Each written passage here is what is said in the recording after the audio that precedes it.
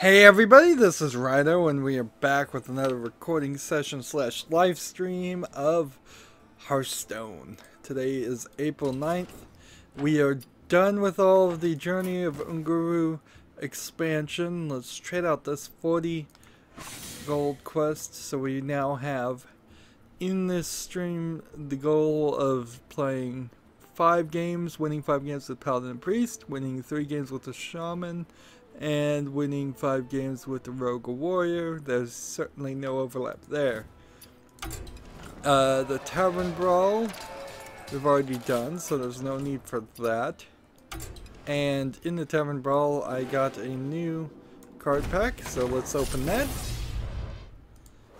So there's one thing I forgot to do though. I need to really work on this.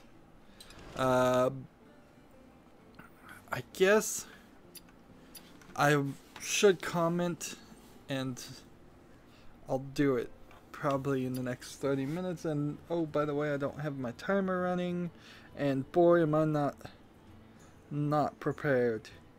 There's so much more work now, like so much more stuff, and everything's a little bit different now. Let's see, I don't even know what to say here. Hello, everyone.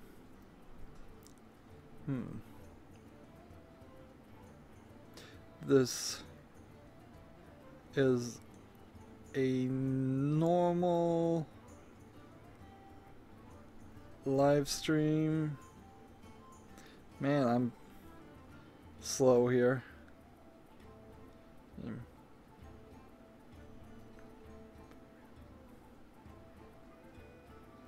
I will respond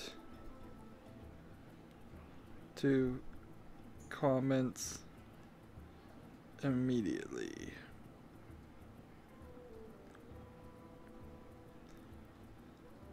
Spell that right. And then the other thing I want to say is like,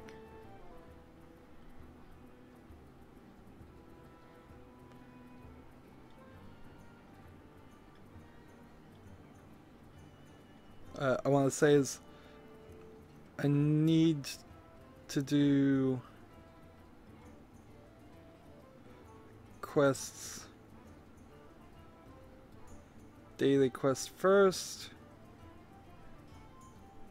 Sorry, daily quest first.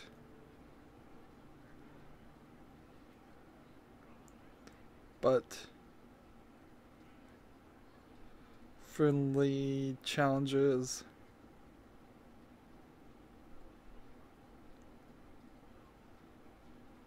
this might happen at the end. All of this kind of centers around frankly the fact that I'm growing faster than my skills allow. As far as a streamer, there we go. So let's get into Hearthstone. Sorry for sitting there.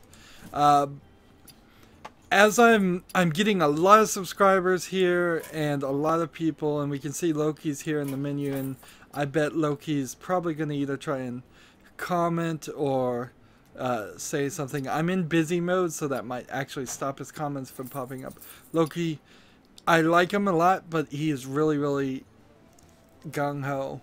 Like to talk and to play, and I don't have time for that right now. So let's start with just the Paladin and Priest victories and get into an actual game. We need to play ranked. I'm surprised we're even at 20 ranked. How did we even get that high? Well, we have Murlocs is our only Paladin standard, so let's play ranked with our Murloc deck to start off with. And I am totally cool with any of my friends challenging me on these live streams, because those live streams are really helping my channel. I honestly should have done this from day one in on YouTube. And frankly, I'll talk about it later, but if you want to start a new YouTube channel and make a job out of this, First of all, you're gonna have to be independently wealthy somehow, but practically, you should definitely live stream from the very beginning, particularly since YouTube now won't even let you get any money until you get 10,000 views, which is a scary change. It is ridiculously higher than what it used to be. I think you needed 100 subscribers. No, it was something lower than that. It was something like 10 subscribers before you could do a monetization, and it's gone from like 10 subscribers, which is relatively easy to get. Maybe you needed like 1,000 views instead. I don't even remember what the limit was. And there are some other things you have to do too, so it's not just that 10,000 views, or it wasn't always just 1,000 views or whatever it used to be. You also now have to be vetted. So if you get 10,000 views and you're posting Family Guy videos, which happens a lot, I keep seeing them, or live streaming them, then YouTube is now going to look at that and say, no, that's not legal. We're not going to allow you to monetize that. In fact, we're probably going to, in the process, if they see you just stealing copyrighted things you don't have the rights to, they're probably going to delete your channel. So YouTube has gone from being this very open thing to this now very controlled thing, kind of overnight, and it'll probably open up over time, but right now it's crazy. But as I'm growing right now, my main goal here is going to be around the idea of getting daily quests done completely. If I do all the daily quests and today just turns out to be a bad day to stream and nobody else comments and nobody challenges me and nothing like that happens, then fine, so be it. I've got lots of Borderlands 1 that I'm trying to record, and that's certainly a weird experience in itself because I'm kind of not even commenting, and one of my commentaries on playing Borderlands 1 is like, honestly, how little can you comment when a game is mostly just running and gunning? Like, my false example there was, if there was a 6-hour movie that was all blackness and all silence, can you show 3 hours of that movie in your commentary? Can you try to make some kind of criticism around that? If you can, if you're just this genius critic that can make something about the art of nothingness, like, where is the fair use in that example? And that's not what Borderlands is, not anywhere close, but, you know, if you just cut out all of the running and gunning stuff, Borderlands 1 particularly is a pretty short game. And you kind of need to cut out all the running and gunning stuff and all the side missions, because it's hard now to tell somebody to go play Borderlands 1 with all the DLC except for Mad Moxie's The Underdome, which isn't really worth playing unless you have a lot of friends, which would be 100 hours. And then turn around and tell them you also need to play Borderlands 2 and all the DLC there, which is another 100 hours plus. And then you need to play Borderlands the pre-sequel, which is probably another 60 hours. And then you need to play the Telltale game, Tales from the Borderlands, which is probably another 20 hours, if maybe a little bit less than that. You're approaching 300 hours of gameplay before you can even tell them, alright, now we've got this new game called Borderlands 3, which is going to come out pretty soon, although maybe not as soon as I thought it was going to, since just recently Penn Jillette and Teller and and Randy Pitchford, the CEO of Gearbox, all just did some mocap for it. What's weird is you can't really trust what Penn Jillette says because he doesn't remember things, right? He just makes things up in his head. It happens to a lot of people, and it's silly, but it's the case. And so he had said probably months ago that he was going to do mocap for a magician character for Battleborn. And either he was wrong then or something has changed. And because now it clearly is being saying this for Borderlands 3. So in a lot of ways, Battleborn very possibly was the multiplayer beta test for Borderlands 3, and that they were thinking maybe they would separate the multiplayer element from the single player element of Borderlands. I don't think that works greatly for that game as a concept, but it is certainly something you could have tried. Is this gonna work, or let's just go ahead and kill this guy. Do this.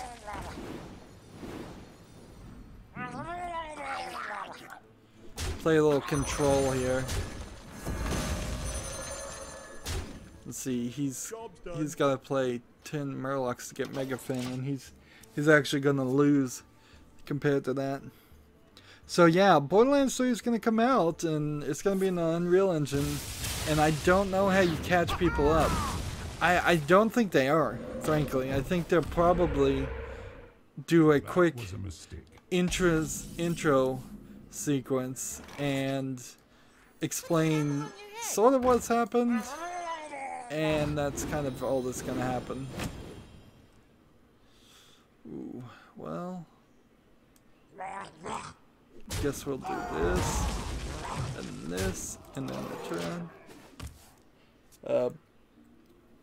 So I'm big into Borderlands right now. It's a very weird game to record. Because of the Journey of Unguru expansion in particular, I'm behind on news, and with that combined with the Journey of Unguru expansion giving me new card packs and new builds here, I may find myself kind of really close to being I don't know how you'd say this, having a high chance of winning really fast. Like right now, this deck in this iteration is at a 100% 1 victory out of 1 state, and I have a decent chance of winning here. Let's see, he's played 7 out of 10, so if he could play 2 more Murlocs in his deck. So he could play Megafin if he can get 2 more Murlocs in, and frankly, I'm kind of in trouble. This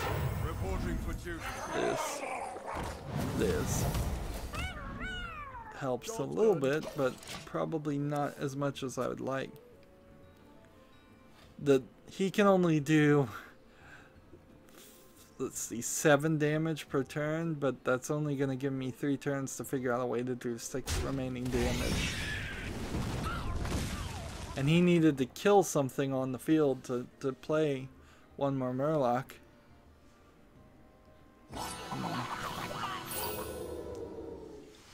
And see, that's gonna be an issue. And so, yeah, we got a comment. Hey, do you have a Quest Priest deck? I'll look. I don't think so, though. That is one of the things that is certainly a problem. People are complaining about Blizzard giving too many duplicates when we buy card packs for this new expansion. I think at the core of that is also coming down to to the fact that they didn't give the quest cards for free. You should have, in buying your first pack of Journey of Unguru, been given 2 extra card packs that had just the quests, or they should have just given you the quest cards by default. So I mean, honestly, they should have given it to everybody by default, just in celebration, because the truth of the matter is, these quest cards need to be in every single player's hands, and that's not what they decided to do. Instead, they made them legendaries, and they made them unlikely that you would get them all. I got very lucky in opening 58 card packs in the expansion.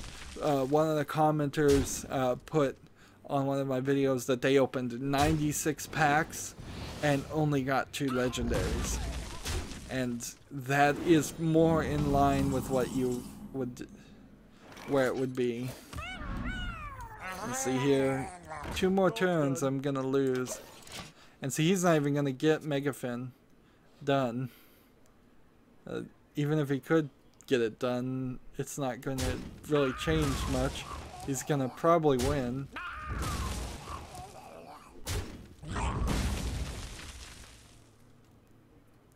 See, for playing this quest, he should, in these 4 cards, have at least 1 Murloc. So yeah, I feel like Blizzard kind of played it wrong and is being greedy. And similarly, as I'm starting to go through all of this, due to fan outcry, Blizzard is giving more rewards for Heroes of the Storm on the high level mostly. So more people who play Heroes of the Storm. There we go. Megafin fills his hands with Murlocs. If you're up to level 1000, you're now going to get some rewards. I honestly don't think that Heroes of the Storm Willie is going to ever do much successful. My hand is too full. See, maybe if I had stretched this out longer, he would have. I could have had him run out of cards, but I don't really have a way of doing that with a Murloc deck.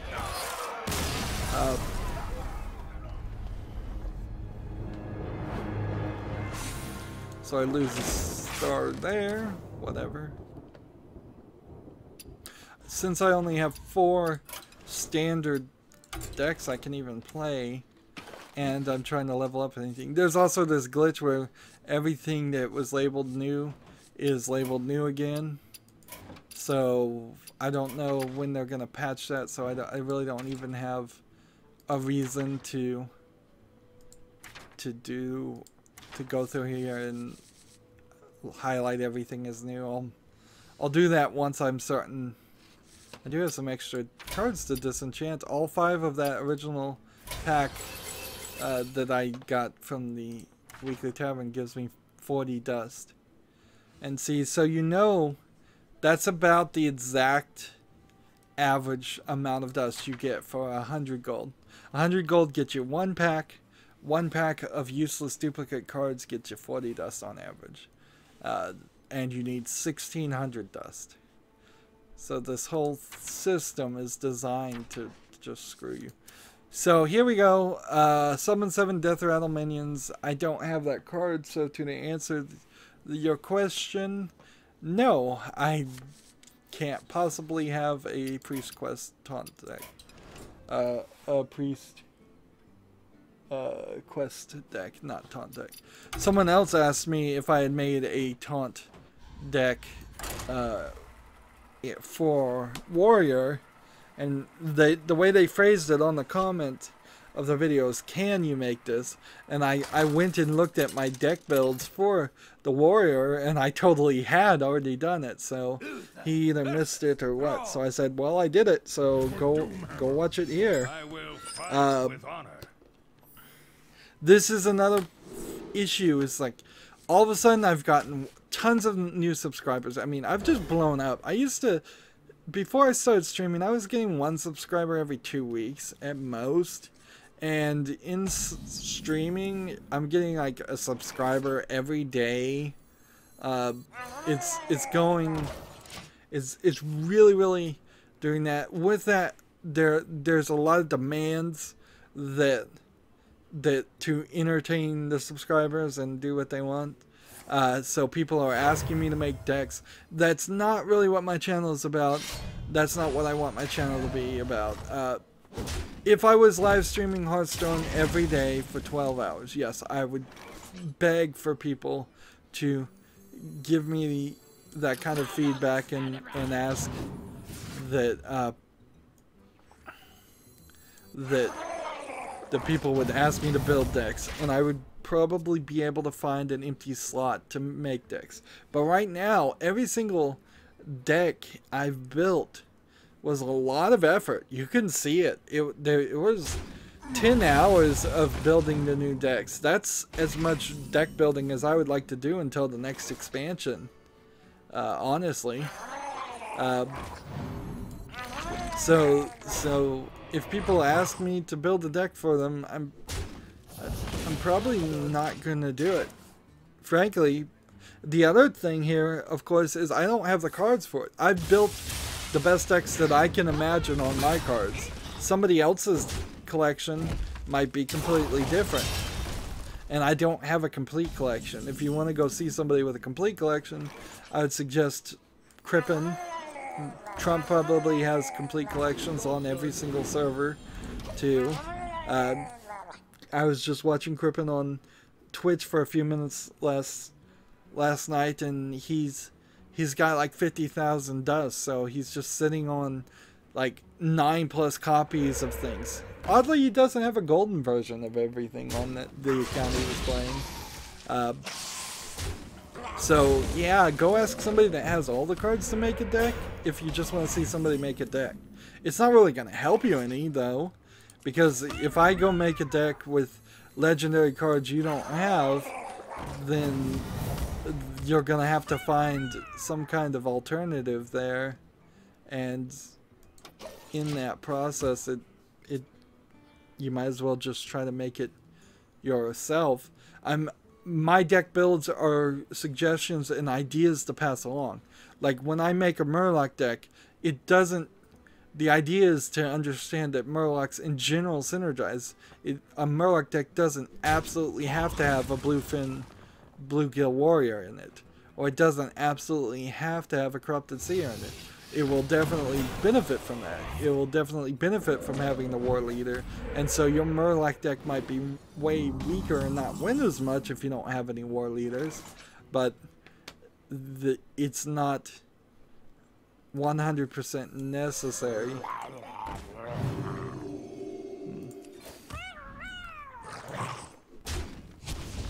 Oh, this is not gonna go well.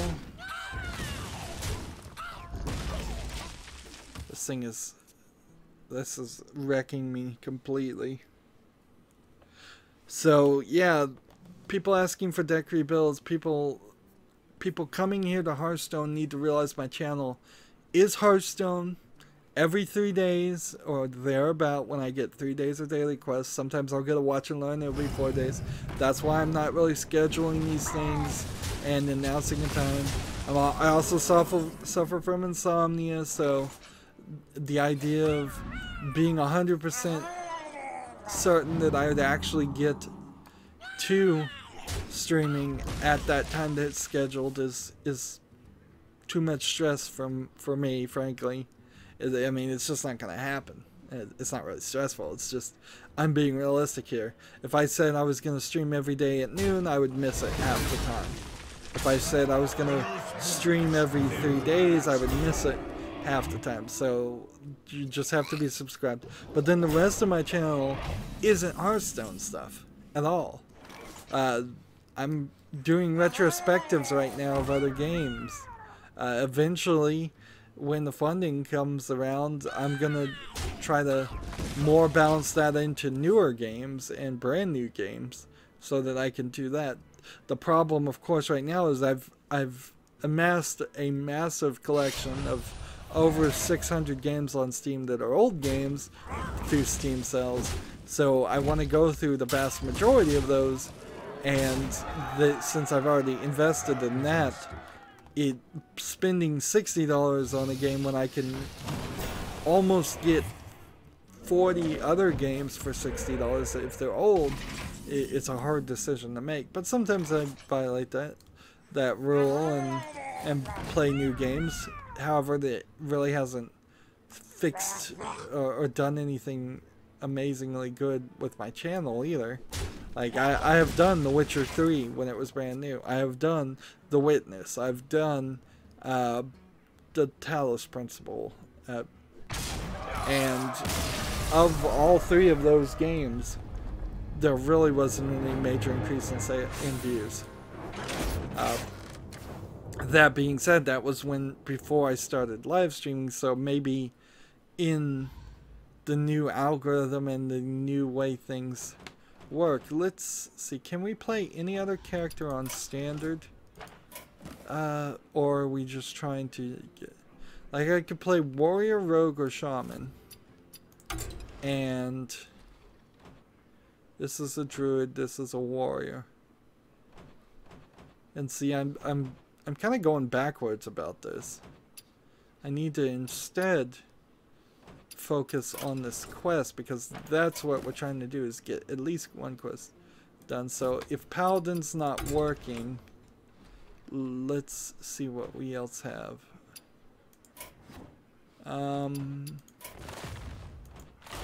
Priest. I've gone back and renamed all of these, by the way. Well, like, I went back and I renamed everything in the decks. I removed the spaces and capitalized the first character of each word, and I've labeled everything in such a way that it points to the most likely thing that it will accomplish as far as the daily quest, to the least likely thing it might accomplish.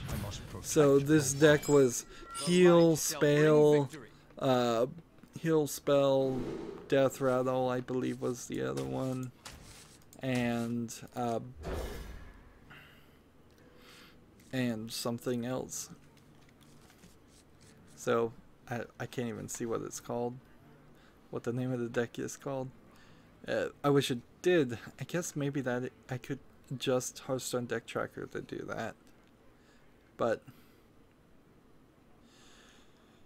the point here is, so I should be able to look at the name and have a better idea. That way I don't end up accidentally playing a deck that's either a low chance of winning, or, well, winning is its own separate thing, but has a low chance of actually accomplishing the quest. I know in the stream last time during the expansion, after the expansion recordings, I ended up accidentally playing the wrong character completely. Just losing focus and being exhausted mentally from all of that streaming. Otherwise, I think the streaming worked fine. It went long, certainly. Another night like, on the prowl. Ideally, with proper editing and doing more things helpful.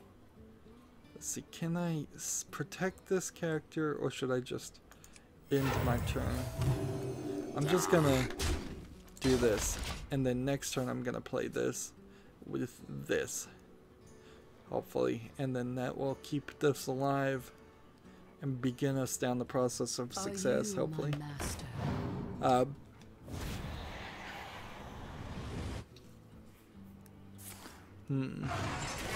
I'm gonna try and respond to comments in between recordings always, so I verbally have already responded to the comment about the priest quest, but I will, just in case for some reason they're not watching, I will also mention it there.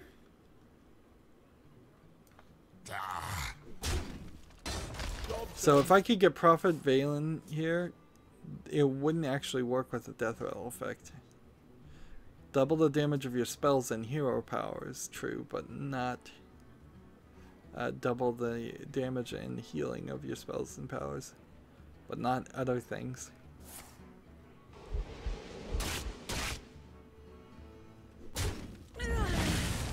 they managed to kill it. That kind of sucks, but it's not hugely an issue. How many fingers do you see? Because we can just move on to the next one. And then next turn we can play this. My master? After we kill this. He's playing a Cthulhu deck. Lego City Undercover as our next thing on the list. We've only really gone through maybe 3 or 4 things. Lego City Undercover is supposed to be the kid-friendly GTA thing. It was a port from the Does this hurt? the Wii, and it's completely broken. In fact, even more broken than I've ever heard any previous Lego game on PC. Like, instead of Telltale game, not Telltale, TT games. I always get those two confused. Instead of them fixing their engine and improving things, they really didn't even give a darn this time. It's even worse. Even worse.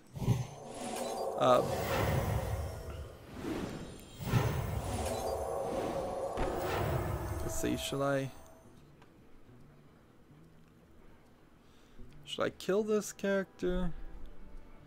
Can I kill this character? If I give this one +2, which I guess I have to do, then we do this, then we heal this, and attack here, and attack here. And you know what, just double the health right now in the turn. Just make it impossible for him to succeed. I concede. There we go. And that's going to put us right at it. Yeah, so I'm kind of glad, and you haven't seen it yet, but I've already put out a video saying I'm not going to cover Lego games anymore. They're too broken on PC. I still kind of recommend if you play them on a console and they go through certifications and they actually give a darn about the game running smoothly. You probably are fine in the actual content of Lego games for little kids, or if you're just a huge Lego fan. But on PC, they don't give a darn. I mean, almost every single Lego game on my PC particularly runs badly.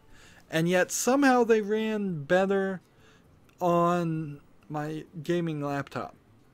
And so that's what really was the straw that broke the camel's back, when there should have been a lot earlier straws that broke the camel's back.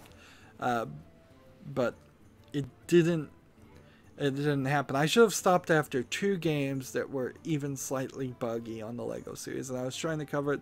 I have about 3 games in my thing. I probably still will get suckered into purchasing the 2 remaining Lego games that are under sale. I'll probably get suckered into even buying Lego City Undercover, but just in some crazy hopes that one day it will run, or somebody will find a patch or do something that fixes that. But yeah, I can't recommend anybody play the Lego games on PC. And frankly, you're better off on console for little kids anyways, and it's a little kids game. Which is a shame, because then that just gets right back to the main problem on Steam and PC gaming in general, is that there just aren't that many kid-friendly games. And that kind of hurts my channel. So, like, I'm now going to struggle to put kid-friendly games in that time slot until I decide to stop struggling and decide to just give up. Alright, stay tuned if you're watching live, but that's going to be it for this recording if you're watching it recorded. As always, I ask you to like, share, subscribe, comment, and watch every second of my videos. If you want a friend or follow me on basically any social media sites, there's a whole bunch of links down below. Thank you for watching. Have a good evening.